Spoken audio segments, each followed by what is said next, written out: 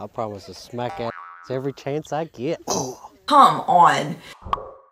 Hey, I am Adria. I am a viewer of TikTok, unfortunately. I'm not one of those people that somehow thinks I'm above watching TikTok and then just watches them 2 weeks later on Reels. We all know those people. They need to stop. So anyways, today we are gonna be reacting to some crazy, cringy TikToks, and we'll see how far this gets us. Buckle in, grab a snack, maybe get ready to be pissed off.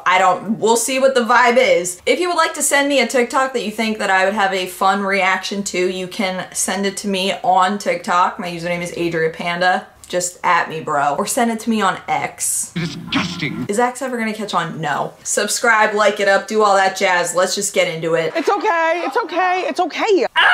So to start off, we have this, they look like a TikTok influencer channel that has a lot of kids, and their kids are like kind of cringy and the internet kind of makes fun of them, which is kind of sad. I don't know. I feel like posting your kids on the internet to kind of set them up to be criticized is a little mean. I mean, it's funny. If I was a parent and my kid was cringe, I'd be like, have at it. Humble them a little bit. I feel like I needed to be humbled as a cringy child, so yeah. Alex, what do you want for Christmas? A massage gun. Bruh. James, what do you want for Christmas? Nice set for culinary. Aww. Patrick, what do you want for Christmas? A nerf heavy sniper from Fortnite.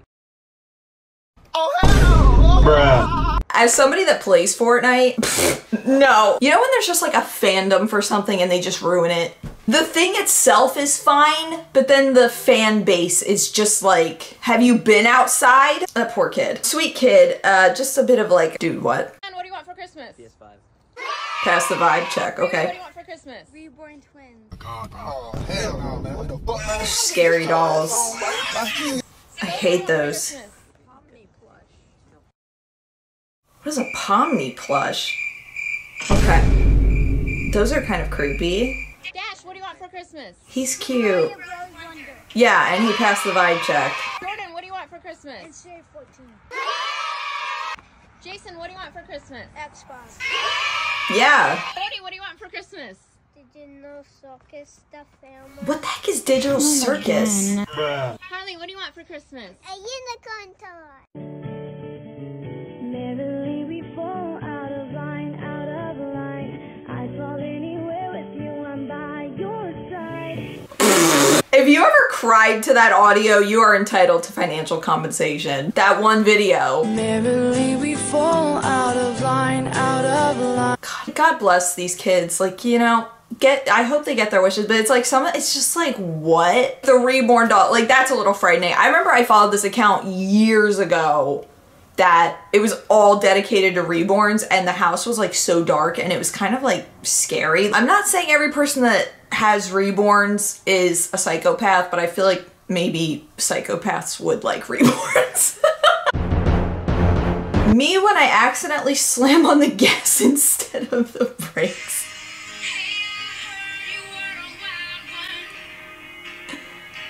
I just want to know how my For You page knows so much about me. Part of the reason why I am so afraid of driving and don't have my license yet at 30. Yeah, that happened to me. I remember one time I was backing my Nana's car up out of the garage when I was a teenager, like first learning how to drive. The garage wouldn't close, so I was like, oh, I'll do it, all confident. And then she starts like yelling at me like, okay, that's enough, like put the brake, like, get on the brake. And my brain shuts off and I slam on the gas and I floor it backwards, almost going into a highway. It was like in SpongeBob, like when Squidward's like, give me the wheel, SpongeBob, give me the wheel. That was what was going on. Why did I sound like Squidward? Anyways, this has 1.4 million likes, by the way. So the girlies can't drive. Let's just own it. If you're a girl and you can drive, I'm proud of you. But if you're a girl and you can't drive, my heart goes out. The 12 days of Rizmas.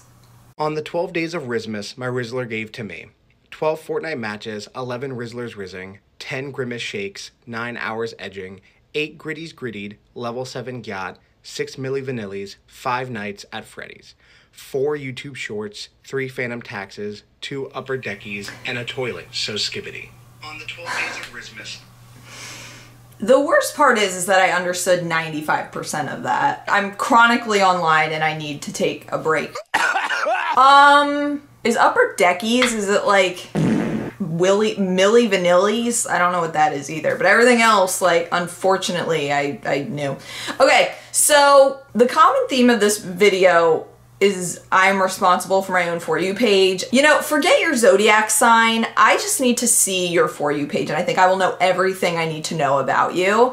So this morning I was eating my breakfast and I came across this next TikTok. Sometimes I feel it's like, oh, showing people my obsession, and sometimes it's not specific to me. It has like 2 likes on it and it's somebody's cat, and I'm just like, okay, next. Your cat is not my obsession, I'm sorry. But this one called me out in a CapCut edit, okay?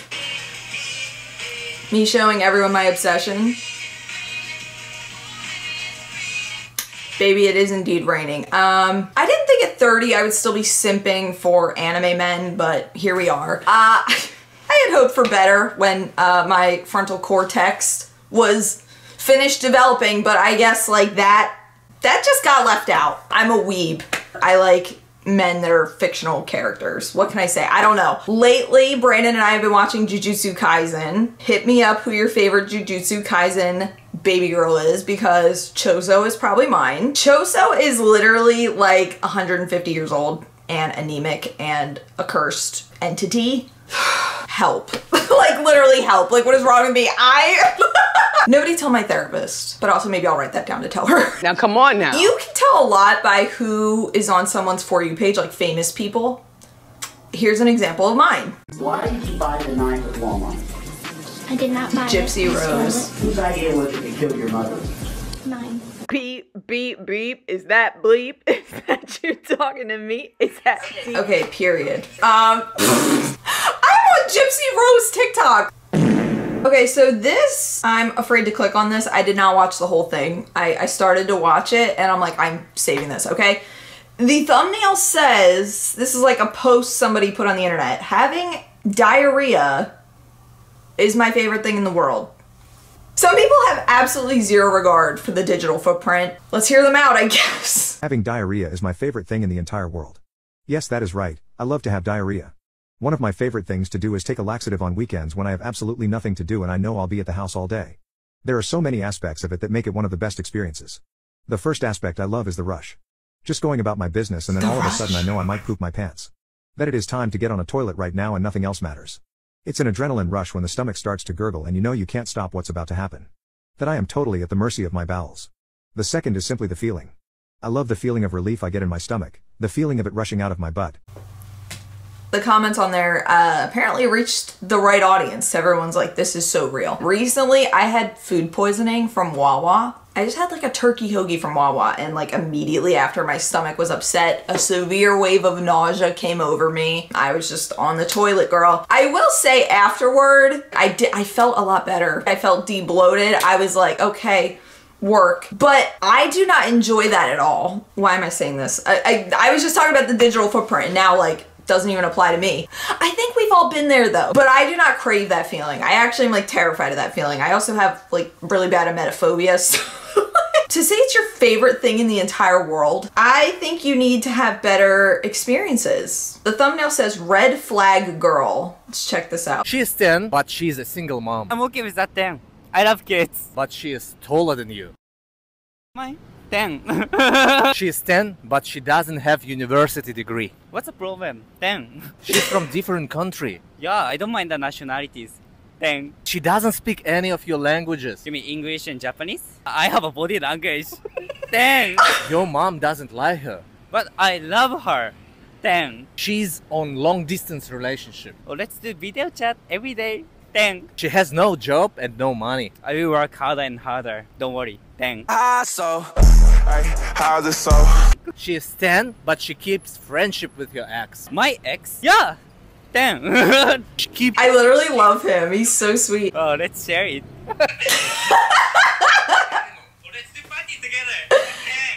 She is very famous. I wanna be famous too. 10. She is a red flag girl. What do you mean red flag girl? What do you mean a red flag girl? He's like, I don't even know what that means. Oh my gosh. That dude is just so pure. Absolute angel, 10 out of 10. I hope he finds a lady because he's an absolute doll.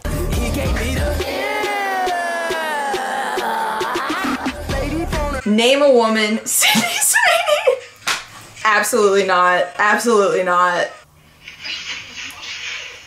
What the? Girl, make sure that shit closed. Ain't nobody giggling but you.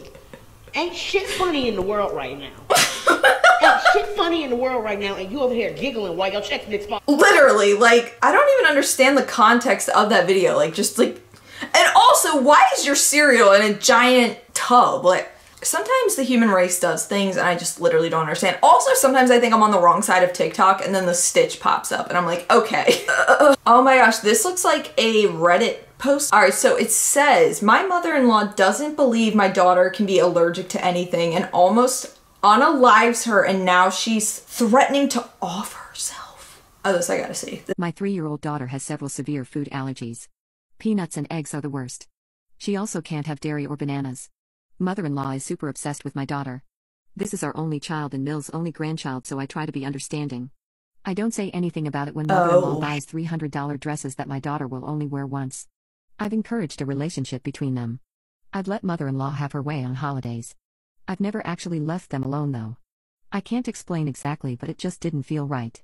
Mother-in-law hasn't pushed for alone time like I've read about here. She offered to babysit but let it go when we declined. Mother-in-law has always doubted my daughter's allergies. She's insisted that her princess of a granddaughter could never have something wrong with her. However, she's never tested to see if it's true. Until today. Mother-in-law was over playing dress up with my daughter. I had a horrible headache, so I asked mother-in-law to watch my daughter so I could lie down for an hour. I'm scared. She agreed. 20 minutes later I'm woken up to mother-in-law shrieking that there's something wrong with the baby. I go running to daughter's room and she's gasping for breath and her lips are turning blue. I scream at mother-in-law to call 911 and use an EpiPen on my daughter. My daughter was able to take a deep breath and I noticed she smelled like banana. The paramedics show up. We live about a mile from a fire station, start in 4 and give daughter meds so she can breathe. I tell one of the paramedics that mother-in-law fed my daughter something. He found part of a cookie on the floor. He confronts mother-in-law, who confesses she gave my daughter a peanut butter banana cookie but she didn't know it would hurt her. I text my husband and ride to the hospital with daughter. They admitted her for observation and my husband met us there. Mother-in-law called him wailing about how she was just trying to show us nothing is wrong with daughter. We're just too paranoid and have such odd ideas about daughter's health. We eat healthy and daughter has received all the vaccines she can have. Oh, and we use sunblock. So odd, right? That female dog admitted to my husband that she's been using allergen-based cookies for more than a year. She bakes a huge batch and freezes them. She puts one in her purse every time she sees daughter just in case she gets a chance to slip it to her. I can't even wrap my head around this. Daughter is asking when mother-in-law is going to come see her. She wants to show grandma her pretty bracelet, hospital band with stickers on it. I'm so devastated right now. I never suspected mother-in-law would do something like this. There's a lot to unpack here. That woman just sounds straight up crazy, narcissistic, abusive, controlling, the literal poisoning of the child on purpose, hello. And just that poor sweet granddaughter, like wondering when she's gonna see her grandmother again, like that poor thing, like she literally poisoned you and she's just like, oh, when am I gonna see my grandmother again? It's probably a good thing I'm not a parent, because literally if that were me, I feel like I would actually, I would be the one to end up in prison. Hello. And as somebody that has food allergies, right? If somebody knowingly fed me something that they knew I was allergic to just to see what would happen, I would never speak to them again. Like, quite honestly, if it was an accident, that's one thing. Oh, like, look, let's see if she's actually allergic to it. Like, you are a literal ass if you do that. Like, that is insane. Stop it. Get some help. Where is this grandmother at? Because I'm gonna throw fists. Disgusting behavior. Are roles that a man plays that are different than a woman plays. And roles that a woman plays that are different than a man plays. And that's natural. That's inherent in us. And oh, she looks dead inside. That is one of the only keys to a man's heart. When's the last time you cooked a meal?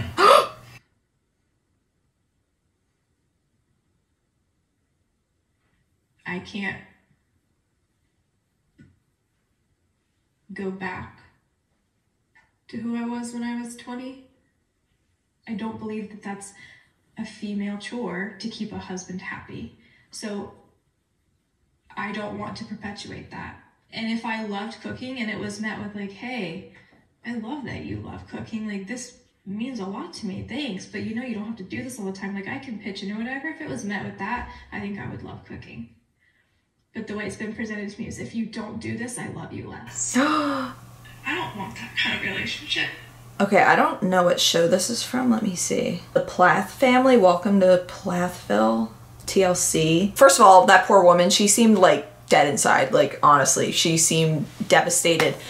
Something that I recently saw this online, and it was like, some women get jealous when they see their man being nice to another woman, because the only time they are nice to women is when they're attracted to them. And that was like the code cracked. I don't get jealous when my husband is nice to other women because his love for me does not have terms and conditions attached to it. Her having to work for his love and his support and, oh, if I don't cook for you, you love me less, that is just so beyond. That is not what marriage is. That is just quite literally not what marriage is. I've recently begun cooking more. I was never really much of a cook. Brandon personally enjoys cooking more. He took culinary in school. He's always enjoyed cooking. So like that for him is like, it's almost like a love language. Like when he cooks for people, that is like an expression of love. When I cook, he expresses gratitude and like, thank you for doing this and all that. But like when I don't, he doesn't take anything away. And I cannot stand relationships where it's, well, I only love you if you do this. Oh, if you don't do this for me, I love you less. Well, I'm gonna be mad at you if you don't do this. Oh, ugh. I hope that woman gets out of that. Can y'all update me if you watch that show? I might need to watch that because, girl, what? Oh, Brandon sent me some TikToks. Let's see. Woman claims she can create a force field around her. Hashtag Karen. Oh, this ought to be good.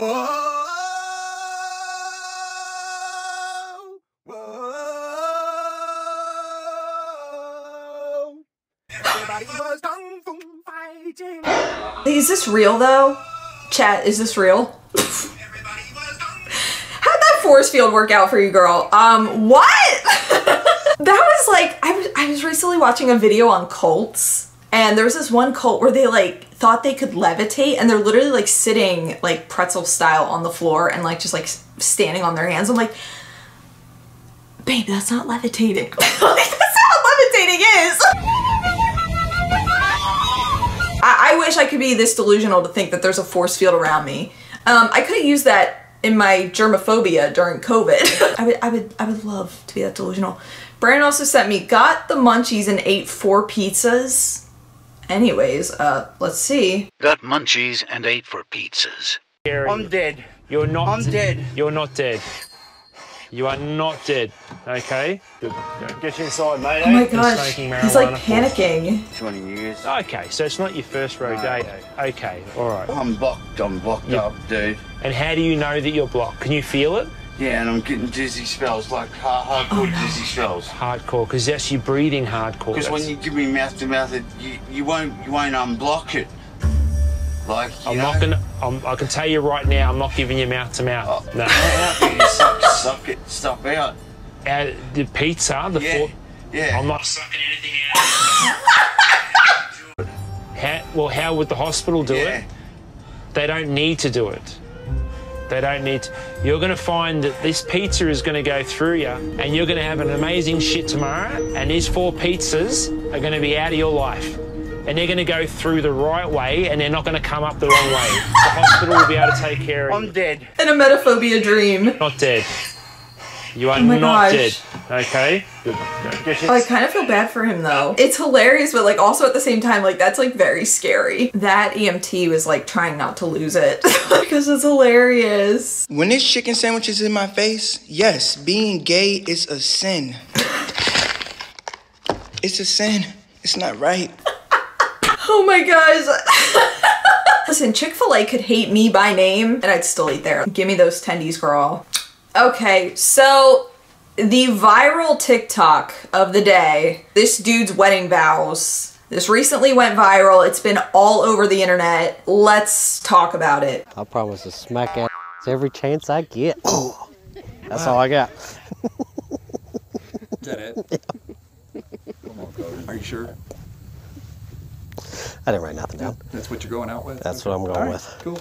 We've made it this long. That was his vows. I promise to smack ass It's every chance I get. What are the comments on this? I would probably cry. He didn't care enough about her to write vows. Notice how no one else is laughing besides him. What? Even the officiant tried to help out. So I got married in 2022. Leading up to the wedding, Brandon and I were like preparing our own vows. And I remember like even asking him like, oh, did you write your vows yet? And he's like, oh yeah, like I'm working on it and all that. So we were like communicating with the wedding preparation and stuff and like what we were doing and like the stuff that we had ready to go and you know, all that. So it's a little odd to me that she didn't know that he didn't write anything. I mean, maybe not that it's a woman's job to like keep tabs on the dude, but like you kind of do. You kind of just like subconsciously do. I would have been shocked if Brandon would have showed up with nothing, with like absolutely nothing. And I can't imagine embarrassing your spouse like this. Like, here's the thing. That is the one day where you should be serious. And to this day, that was like the most serious I've ever seen Brandon in my like experience. Like, Brandon's not a very serious person. I understand like, yeah, we can joke and stuff like that. This is kind of what the reception's for. Like, you know, like when they do like the whole like pulling the garter off thing and like maybe the cake in the face, which I personally am not a fan of either. But it's like there's a time and a place for like jokes and like fun with weddings. This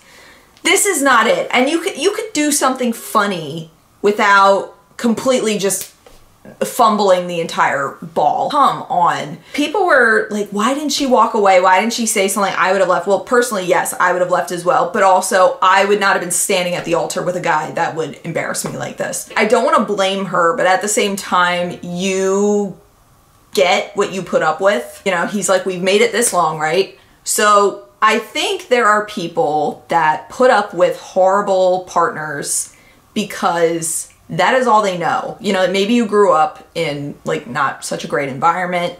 So staying in that familiar chaos and that feeling of inadequacy, like that is familiar to you. So you don't see the other side of like, I deserve better. A lot of people can't even recognize that. So, you know, maybe she's never been in a truly loving, happy, healthy, respectful relationship. But maybe from the reaction of the internet, maybe she'll like pick up on it. But, you know, at the same time, if she's allowing this and putting up with this, like maybe she doesn't see a problem, which it could not be me. She didn't really seem that surprised. Maybe she was just like trying not to cry. Who knows? You know, the fight, flight, or freeze. Maybe she just froze. I really do feel bad. Like, imagine if that was a complete shock. Imagine if she did not know he was anything like this. How shocking that would have been. But a great guy wouldn't do this. That's the thing. Or like the guys that write "help me" on the back of their vows. Brandon was literally crying. He like couldn't even get through his vows because he was crying. And if that's not the energy that you get on your wedding day, throw the entire man in the trash. Besides, if I wanted to hear from an asshole, I would have farted. While we're on that, let's end it with this. This thumbnail says, men prefer debt-free virgins without tattoos. This is by the transformed wife. Let's hear her out. Hi. Years ago, I published a post called Men Prefer Debt-Free Virgins Without Tattoos. It went absolutely viral, international. It was on Good Morning America and radio shows all over. The problem was that I got blasted by Christian women. Men overwhelmingly supported me. In fact, there were many polls done after that to see if men actually did prefer debt-free virgins without tattoos. Overwhelmingly, men voted yes. They absolutely do prefer debt-free virgins without tattoos. Why would they want a woman who was deeply into debt to marry? And why would they want a woman who was indoctrinated into feminism in the colleges that teaches them to be sexually promiscuous? Well, not just the colleges, Hollywood, everything in our culture promotes this and encourages this of women, feminism especially. This was their goal, to get women out of their homes and stop having babies. So women go to college, spend tons of amount of money, have a career during their most youthful, fertile years when they should be building a family, being married, bearing children, and guiding a home. But they've fallen for the feminist agenda. So very few men are marrying anymore. And you've seen that. A lot of men don't feel like they can find a woman because they're all feminists. They all have deep amount of debt. They've slept around with a lot of guys. And if you've slept around with a lot of guys before marriage, the chances of you continuing on after marriage are huge unless you repent, believe in Jesus Christ, and are transformed and are very committed to your vows that you made to your husband. And then what about tattoos? Tattoos get gray and ugly as you get old. The ink in tattoos is very toxic to your body and to your immune system. So I don't recommend them at all. And men much prefer women without tattoos. It makes the beautiful flesh that God created us with ugly, especially as it ages and gets wrinkled and gray and just... So men absolutely prefer debt-free virgins without tattoos. So the young women who have no debt, have no tattoos, haven't slept around, this blog post was for them. The women who have all these things, there is forgiveness in Christ and redemption, but doesn't mean you are not going to suffer the consequences of your sin while on this earth. But women, he can transform you and you can still have great marriages. But I encourage those young women to not do any of those things. Bye-bye. Okay, I'm done. Okay, I'm done. I can't do anymore. So men prefer women without any life experience or personalities. Got it. If your preference is for somebody without tattoos, that's completely your preference. Also, if y'all get married, you'll have debt together. Cars, houses, hospital bills from bearing those children that you should be bearing. How's it so high? You will accumulate debt together, so that I don't understand. And also the fixation on a virgin is kind of weird. How about you want a woman that is a kind, loving, respectful, fun partner that enriches your life? Like, why the focus on stuff that's so trivial, like superficial? I personally want a cursed spirit man who's 150 years old. Is that asking too much? And I also don't really get the, like, oh, I prefer people that are like this category. For me, it's always been like a case-by-case thing. Oh, would you ever date someone of this category? It's like, well, I don't know. Like, I've never been in that scenario, right? Cross bridges when you come to them because you may limit yourself. So I'm done. I actually have therapy in 9 minutes, so...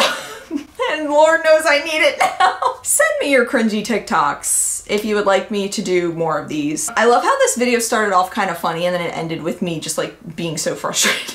Anyways, let me know your thoughts down below. I love all you debt-free virgins with no tattoos. I will see you guys again real soon. Until then, panda hugs, love you guys. Don't accumulate debt, I guess. Bye. This is my 13th reason. This is it. This could be my last video because I don't know if I can do any more.